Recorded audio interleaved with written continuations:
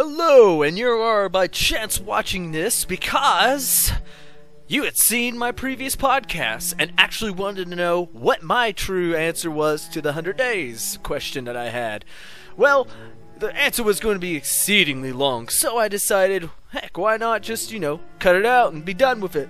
But then I was convinced by my special guest, the Ginger fella, and a few others to, hey, why not just make it a separate video and put your answer to it. And then have it posted on your site so then everybody else knows your personal inner thoughts about political organization and inner workings and how much of a tyrant you would actually be. Because nobody would live. The next day would be fire and brimstone. But in all seriousness, this is my actual answer and my actual idea and plan if, by chance, or miraculous chance, I had some sort of power. So, everybody, if you're interested, welcome. You're going to enjoy it, or maybe you'll enjoy it, or you might find it to your, I don't know, you might get a little fancy about it. Who knows? Like I say, though, normally, put some comments below if you're interested for comments or whatever you want to say, or you have any criticisms, preferably. Also, I'm going to plug it in now. Check out my podcast if you have not, and you're just tuning into this. It's the 4th podcast that has relevance to this question with my special gingery friend guest. So, without further ado, and after immense amount of time delaying, here is my answer.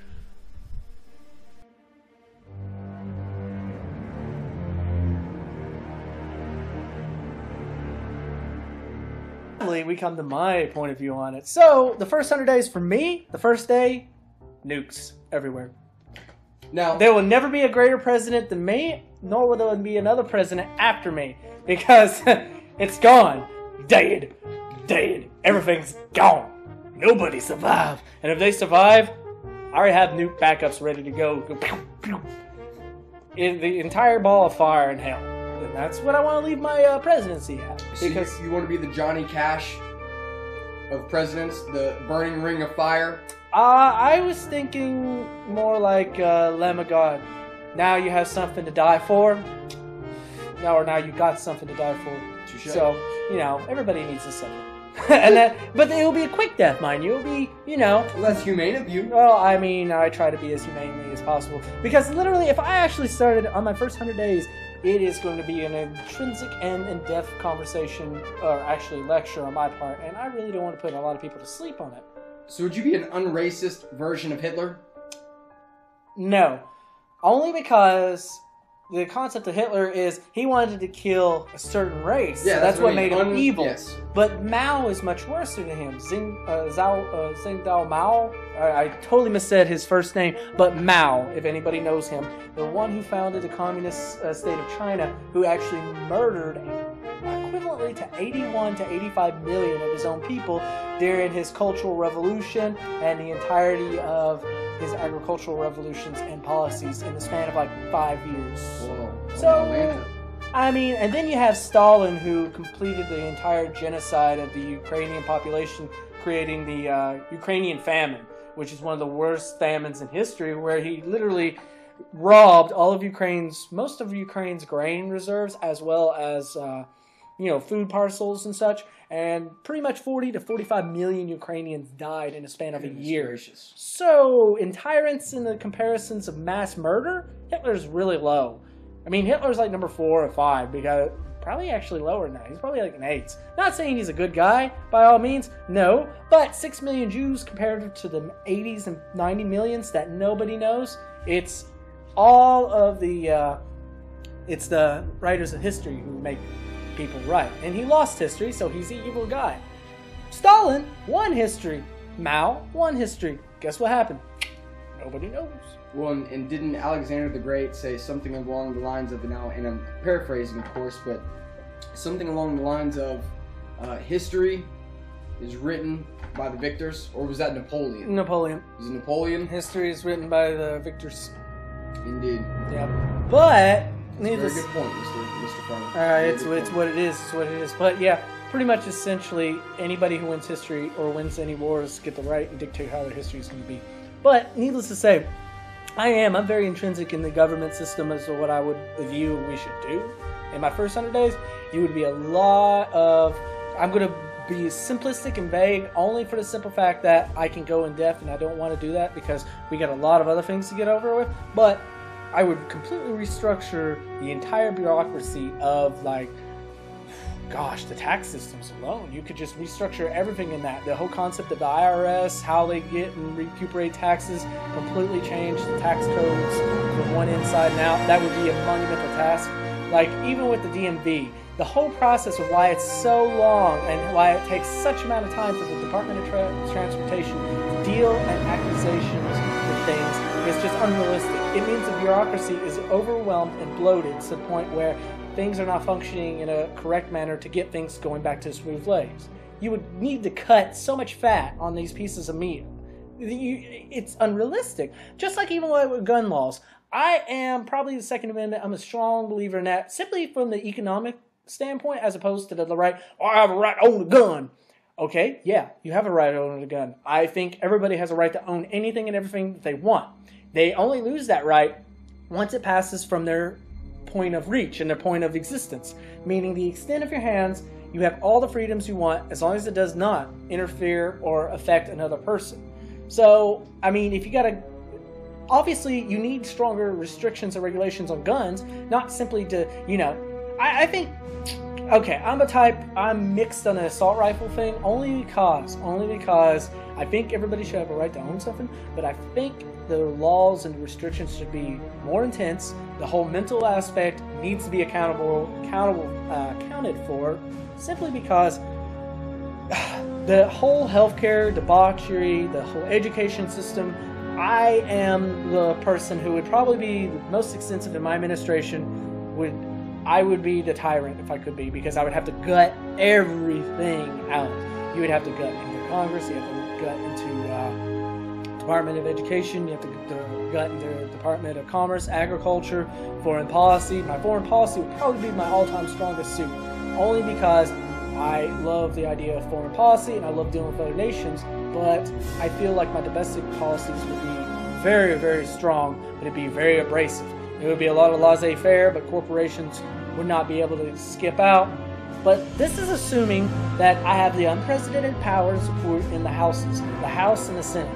Now, if I had that, I could pass a lot of things. And I know I'm going to have to do a lot of earmarks, a lot of bills. It would take forever. But in my scenario, as soon as I become president and all of a sudden emergency powers be vested upon me, boom, Congress is completely abolished. Not forever, mind you. And no, I'm not going to be one of those dictators that, after about 15 years or 100 years, let's say I'm going to be a dictator. Obviously, not going to be a tyrant, but the original term for dictator was not evil in the implication as it was before. Back in the day with Aristotle and Sophocles, I think I said, no, Socrates, thank you. I have a terrible time at talking sometimes. But Socrates, they had talked about a benevolent dictator. That is what I'm going to go for there. I'm going to try to be a benevolent dictator. And what I had actually planned to do is, upon my death, if I had not structurally reorganized the transportation, the infrastructure, the education, the healthcare, the economics, the markets, the business, everything. If America is not at a top rate 5 in the top categories 1 to 10 on every board, if America is not at that time by then I have ultimately failed and my whole family should be extinguished. Your whole seed. Everything about me. But say I've gotten to that point and I die, what I'll do is I'm going to put it in a clause when I first become in office to prove this point. It's going to be a law.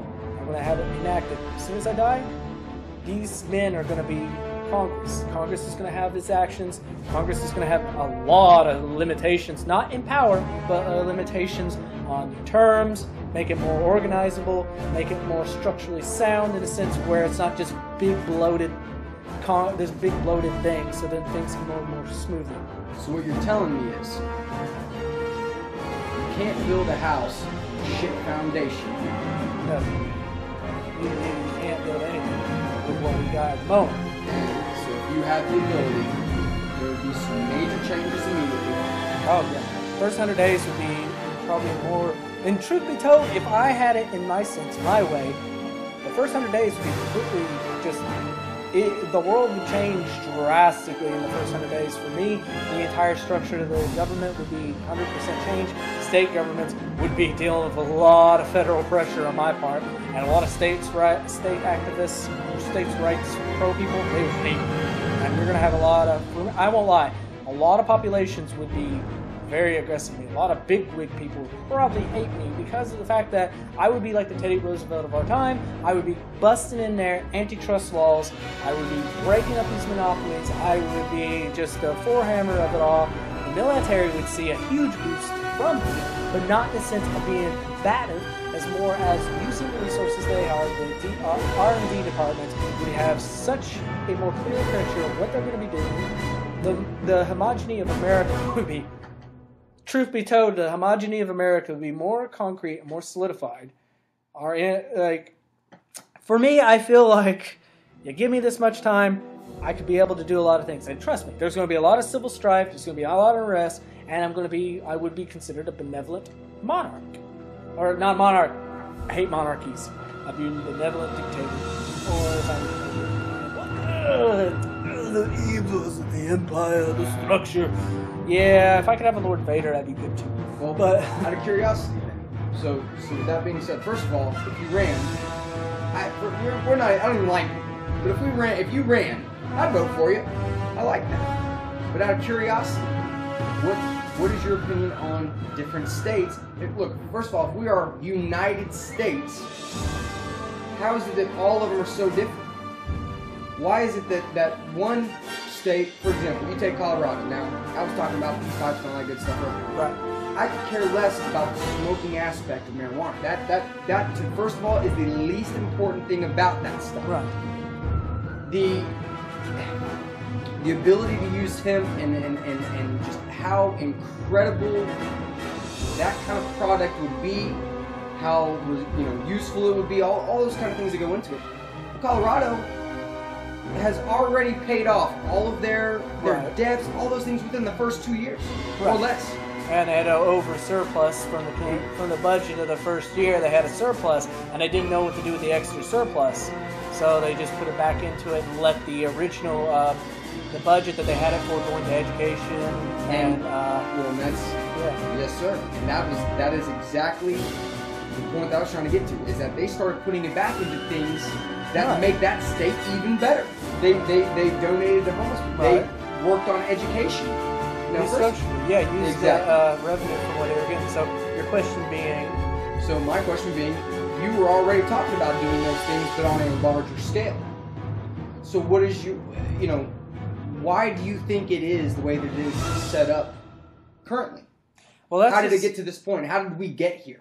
Oh, well, that is a modestly easy question in the sense that each region in the world, just like if you make a comparison to like Europe and stuff, each region has their own set of populations. Like if you look towards Minnesota and stuff, they're more Germanic, they're more Viking, Nordic sort of. If you go further east, like say New York, New England, those areas, like Pennsylvania was originally a state colonized by Quakers.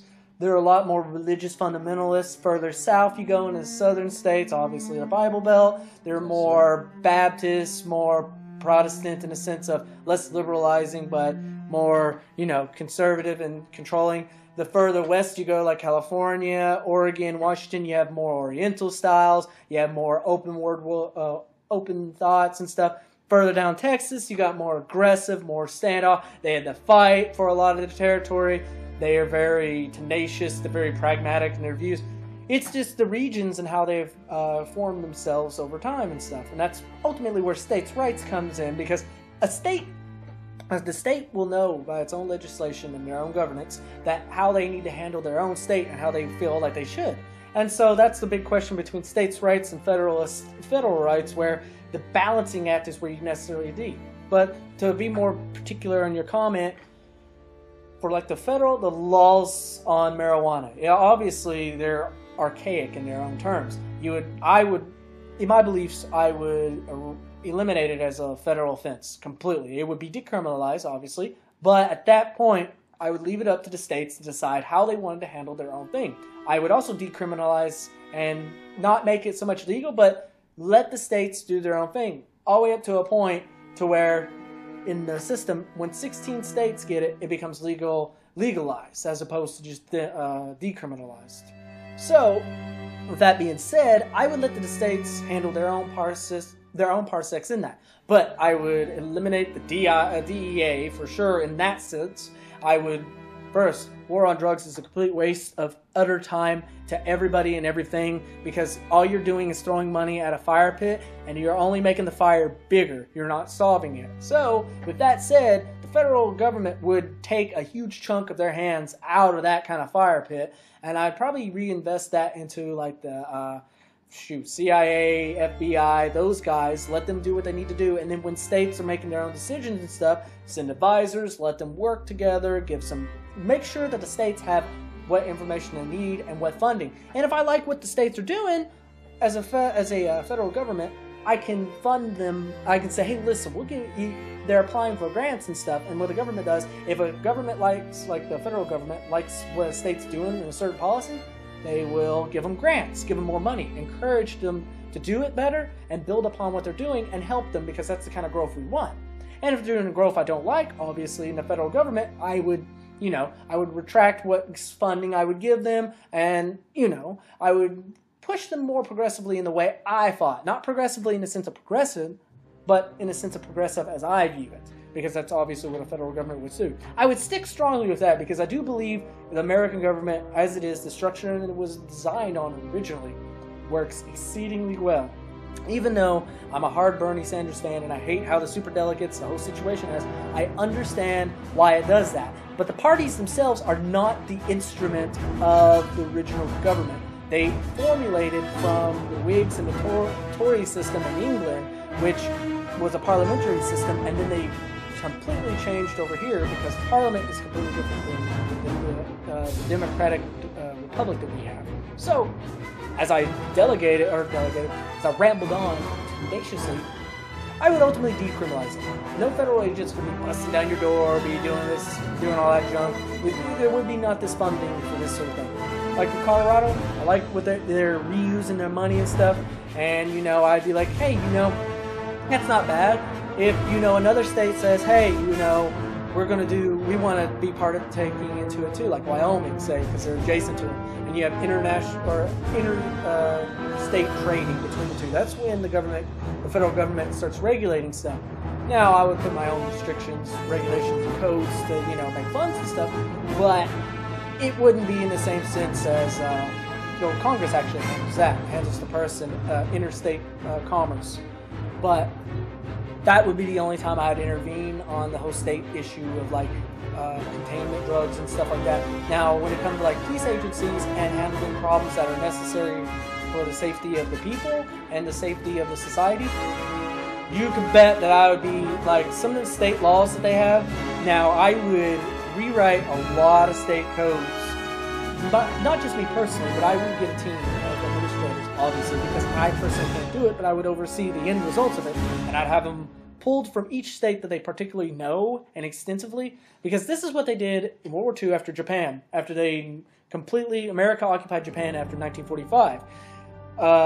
Douglas MacArthur got a whole crop, 20 to 30 experts, American experts and Japanese experts over Japan. And so they structured the government based off of Japan previously, because the Japanese government system wasn't wrong and how they did it, it was just the wrong party. The war party got in the head. They weren't fascists. They didn't have that kind of ideology. The thing was, they had the war party that came into power, and so that war party led them on into this crazy thing that ended up happening. But my point being, I would get advisors, people who are intelligent in this system, to come up. We would work in each state, particularly, come up with a set of laws that are not draconic, but that would work with the states themselves, show them that, and then work with the state delegations, which that would become a long process in itself, only because you'd have the state delegates being like, hey, no! Mitch McConnell, for instance, hell no! I want my state to be as backwards as possible because I'm 99 years old and I ain't doing shit. Also, for the record, he is a humanoid piece of vomit that really should not exist, because he is a complete, utter imbecile in all capacities involving anything progressive or, productive to the entirety of the state of Kentucky, as well as Blevins for the governorship, which okay, stopping there. Needless to say, I would do my best to organize things in a system that would be not only fair, but balanced, as well as constructive. I would use the federal funds in this ways that they were supposed to be used. I would try to nip corruption in the butt, and from that point on, I would just play it by ear, work with the best options we have, and go everything based on merit. So from what I'm hearing so far, you would be an unbiased, as humanly possible as now, human, mind yes, you, because yes, I am going nobody's to have perfect. I'm going to have bias, but I'm going to try to do my best to, in my view, make the world a better place. But it's all to each their own. But to do right by people without making those decisions. Completely on my own choices. Yes, and making them, you only making the decision when it benefits you. Exactly, because yes, sir. So I agree completely with everything that you said. Because the concept of a democracy working flawlessly in a free market society is not going to do that. But the whole concept of the free market with the capitalism idea and democracy is people have to be happy, and if people are happy, then that's what you want. And people, you got to differentiate between what's right and what's wrong, but you also got to differentiate what is plausible, what isn't. Like when you have a great ape saying, "I'll make America great. I'll make America great." Okay, look, he's a businessman. That's great. He's handled businesses. He is completely in charge of those businesses. He's only known it in an authoritarian state because a business in itself, that kind of business, and okay, if anybody is a trumpeter, seriously, you need a bullet. Because look at his businesses alone. Not just his financial aspects of his businesses. Everything has Trump. Everything says Trump. He has such an egotistical view of himself. It isn't so much that he isn't a bad. He is the creation of the entirety of what we hate in the capitalist world that we are in now. The organizations, the businesses, the corruption, everything. He is the epitome of that. And that's what you don't want. You want something that's more, I will say it, for all intents and purposes, I am more of a 75-25% on Obama. He came in with a lot of promises. He delivered on a third of them. His foreign policy is where he shines, I feel, the best, because from a foreign policy standpoint and living in these other places and dealing with this kind of thing, I was in other countries when Bush was around, and I experienced a lot of hardships because of his policies, because he was a decent human being, but he wasn't capable of leading the world in the sense that he needed to. But Obama now, when it comes to foreign policies, Americans, you don't make decisions if you don't have an idea. You don't get a job based off because you say, I want the job. You get a job because you have the merit, you have the skills, you have the experience, you have the understanding of the job that you're getting. Sometimes, depending on the type of job you're getting into, now mind you, the higher echelons, specialist stuff, that's different. But I'm getting on a tangent again. Leave the work and the jobs that need to be filled by the people that need to be filled. Leave that alone. You don't need a politician to run a government. You need a statesman.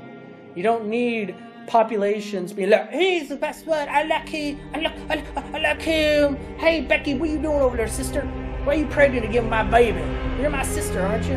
You don't need that. I am picking on certain populations because that is the quintessential aspect of the populations that we have a tendency to deal with and have to listen to. Just, this actually delved into a rant. I knew it would happen because when it comes to governments and all this fun stuff, that's my forte in a lot of things. But the fact of the matter is, 100 days, I would put all my energy into my position. I would pick the best solutions for the right places, pick the right options as humanly right possible. It wouldn't be necessarily the lesser of two evils. It would be more or less, if I could, the lesser of the best choice and the better choice is what I would do my best to go on. But all of you must die. So, in my first day, the nuclear holocaust would happen, because as you can tell, everything that I would want to do wouldn't be able to happen. So, Now everybody knows why I said, push the button! Give me the code! Hurry! I got to do it! Nobody's getting to it! Fuck you! SpaceX doesn't exist anymore! Pew, pew, pew, pew, pew, pew, pew, pew, pew, pew. Bloom. Everybody dies.